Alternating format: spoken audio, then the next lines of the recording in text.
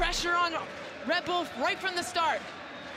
Play the direct long ball. Savarino looking for that run of Diego Luna. Gets on the wrong side of Cameron Harper. It's a good ball out through the midfield. Chicho popping off that back line.